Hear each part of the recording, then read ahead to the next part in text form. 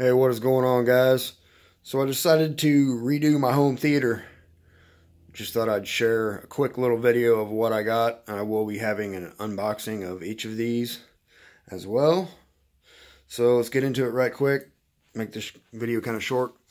So I got the Yamaha Avantage RX A3080 for the receiver.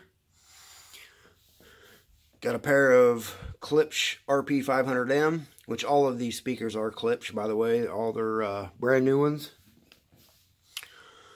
Got a pair of RP502S. Of course, got some speaker wire. And I also have a pair of the RP8000F. There, and there's the other one. And then I have two SBL 120 12-inch subs. That's one, there's the other. A bunch of miscellaneous cables that you will need for the install.